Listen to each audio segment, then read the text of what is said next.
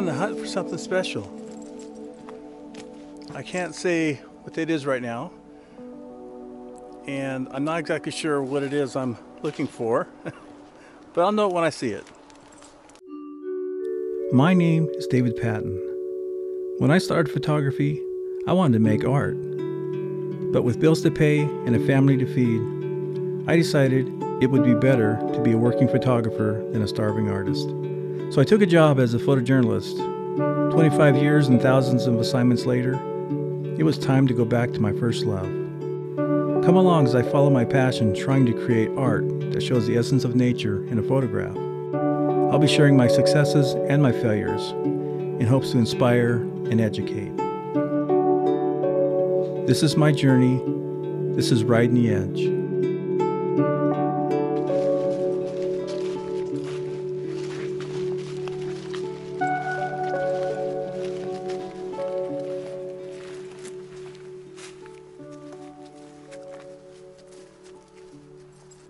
So far I haven't seen what I'm looking for. This could take a while. I'm not in a hurry. This could take days, even a couple weeks. Once I find it, you'll know about it. I've still got my camera with me today, just in case I see something else that I want to photograph. But we're running out of time and I haven't even seen a photograph anyway.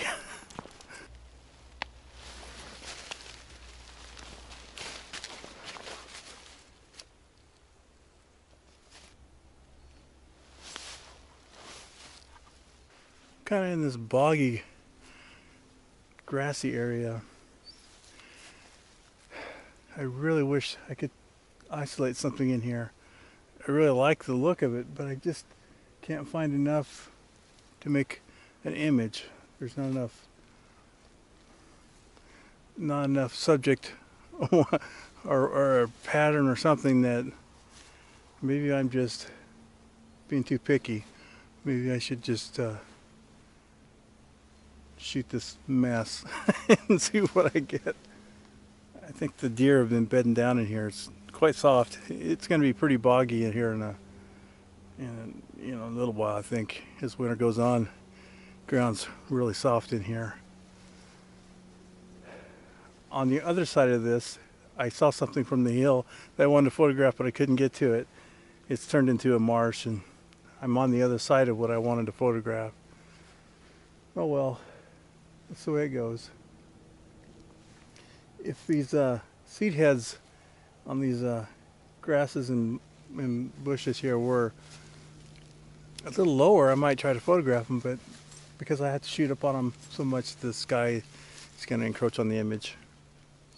It's one of those things where it's frustrating because I think there might be something here, and I might try to just force a couple shots just to experiment with this. It might be something that I can develop an eye for if I see the scene again somewhere else. So I might just take a few sketches, a few images, and see where they take me. This is where shooting a digital camera is kind of handy because it allows me to kind of shoot into a photo, and it lets me kind of experiment a little bit, and if it doesn't work, it's really no big loss. This wall of grass here is just, there's something here calling me to take a photograph. So yeah, I'm kind of running out of time, but I'm gonna have to try to make a frame in here.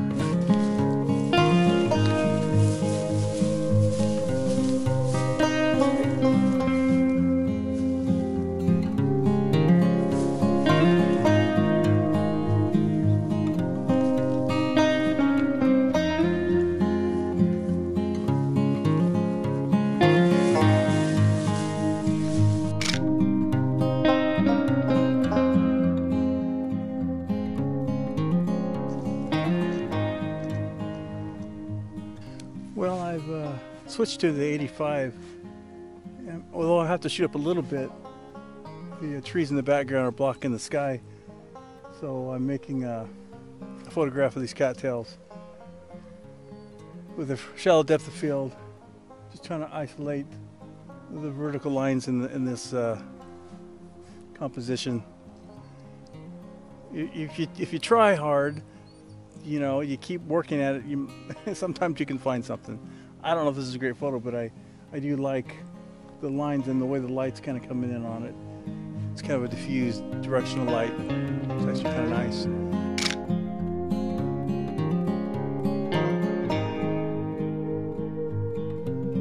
This stuff behind me, I've been working different things on it, different pieces. I still don't think I've found anything that's quite working. Trying to use some of the grasses with the seat heads together. There's a really interesting texture here. I'm just not able to arrange it just right where it's just, I mean, I don't mind chaos in an image, but I gotta have something that's where I can at least rest at for a little while before it takes that journey or comes back. And right now I'm struggling to find that in this chaotic mess. I'm attracted to it, and then, you know, as I'm always attracted to weird stuff, I really kind of like this. I don't work in this environment very often. I kind of like it in here. I'm not seeing it. Although this little tree growing up in this grasses, there might be enough contrast with that little sticky lines in the main trunk of this little, I guess it's a bush. These limbs going up in the grass might be enough contrast to give a little bit of structure to the image. And over here I'm seeing a similar setup. Maybe I'll try to work with the limbs coming up. See if there's something there.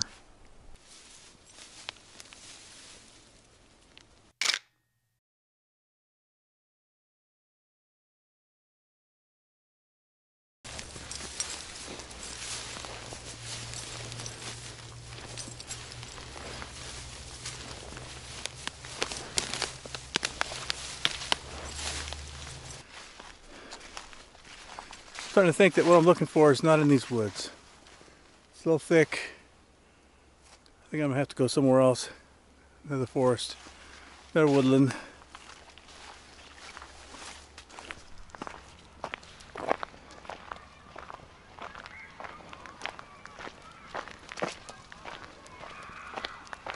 Today we're doing something a little different. I've got my oldest, smallest, lightest digital camera paired with my most compact light lens. This is a camera I don't use. I rarely use. If I do, it's just for a video clip or something. I haven't really shot with this in a long time. I've made some pretty good enlargements with this camera in the past, but I'm not really sure how it stands up if I shoot a little higher ISO, because I will need that in this darker light. So I thought it'd be fun to take this one out and just give it a try and see if there's still a reason to take this old camera out on our little daily walks. It's perfect for these walks. Its size and weight probably rivals even a micro four thirds camera. Once again, I stopped by this leaf that I photographed a couple times so far since it landed here. It's still here. It's decomposed even a little bit more. I shot this in film last time I was out here, and this time we're gonna try this crop sensor digital camera, old sensor. I'm shooting it at 1600 and 2500. We'll get a chance to compare and see how close it is to film and to my other digital shots from my Nikon D810. And it's nothing original because I've shot this already, but every time I shoot it, it does look a little different.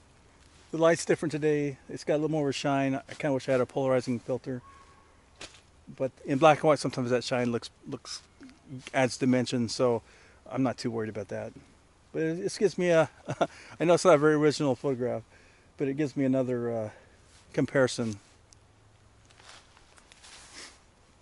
Even if I don't make some really good shots today, I need to shoot stuff because I really would like to know if this is a waste of time carrying around with me. I mean, its time may have come and gone, but my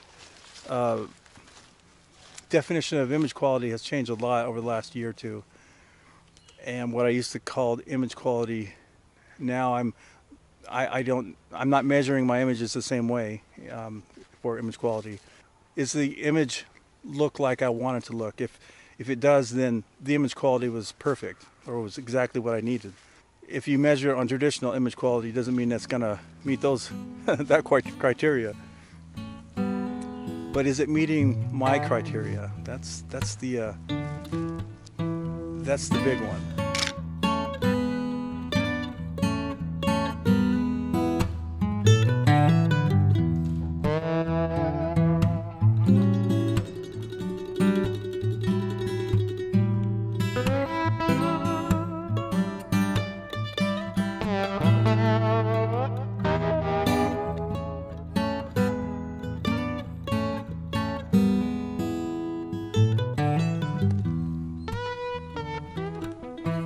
While I was talking, I noticed this leaf here.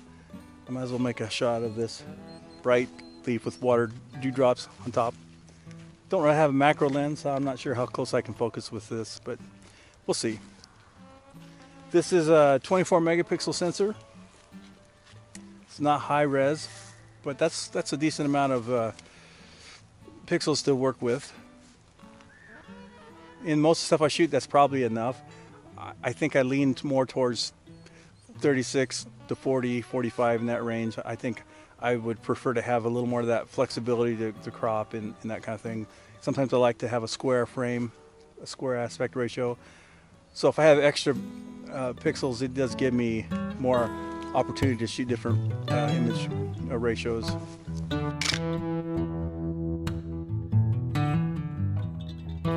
One of the reasons I bought this model many years ago was the articulating screen. I really thought that would be useful.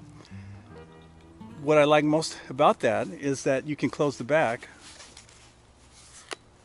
not like that, but walk around with it like this. The glass is protected.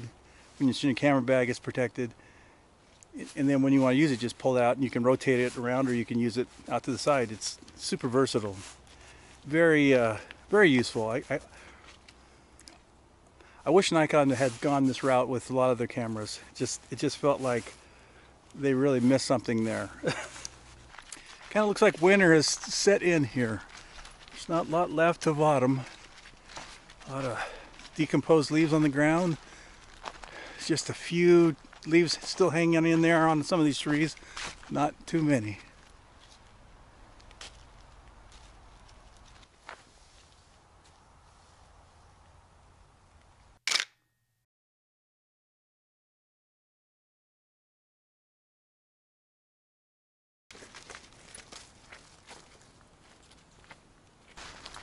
I'm not breaking any new ground here. That's not the purpose of today. Today is to see if I'm wasting my time bringing this along.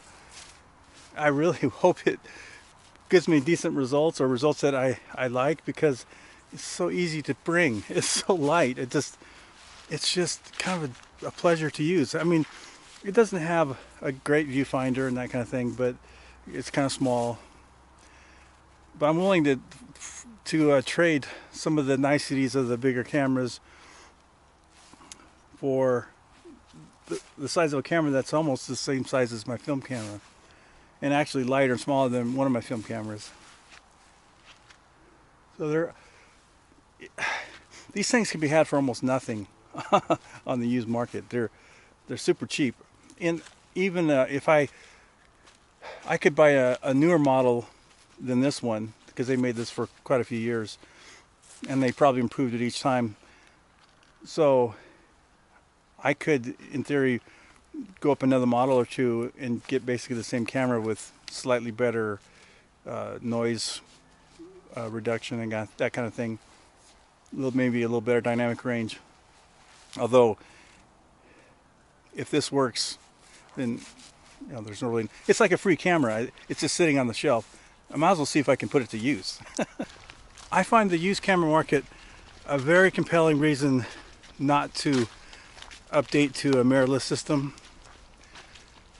It's a really good time to shoot DSLRs right now, or SLRs for that matter, because there's a lot of really good in Nikon F-mount gear for a lot less than it would cost to buy new. and some of that stuff is in really good shape. I wouldn't argue that mirrorless cameras are the future. What I will say is the future will always be there. And right now, I know my pictures wouldn't be any better if I was to buy a mirrorless camera. They really don't offer anything that would make a big difference in my photography. The cameras have been good for a long time. Film was really good, and it still is. And when mirrorless come along, digital SLRs were great. They were great. If I was going to update today, I would probably just go and buy either a slightly used D850 or maybe even a new D850. They're really not that expensive. You get a lot of camera for the money.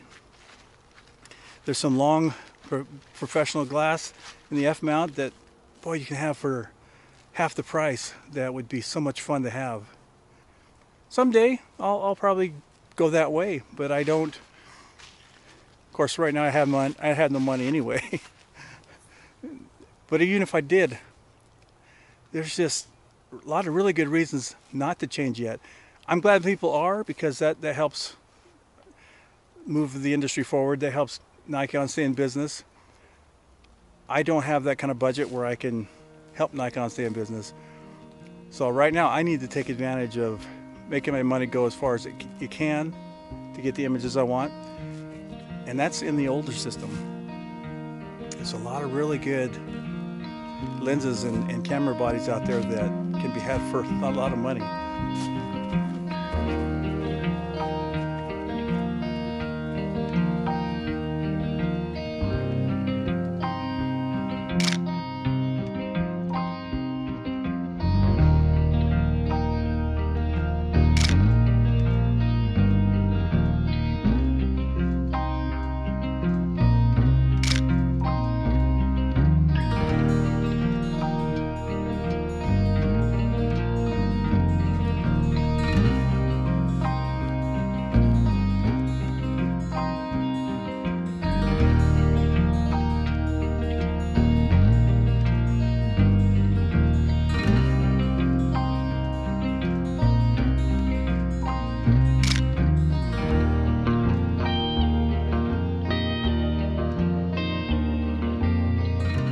Something I've noticed over the last couple weeks is a lot of new fern growth.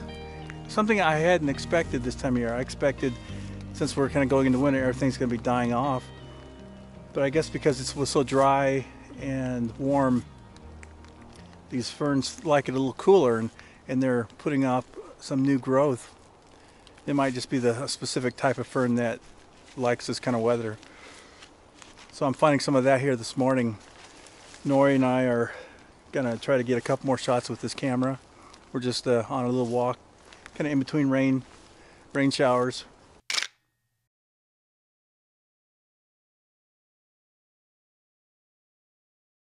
So my takeaway from using this Nikon D5200 is I was really surprised at how well it did. I actually didn't expect it to do as well as the files I was seeing.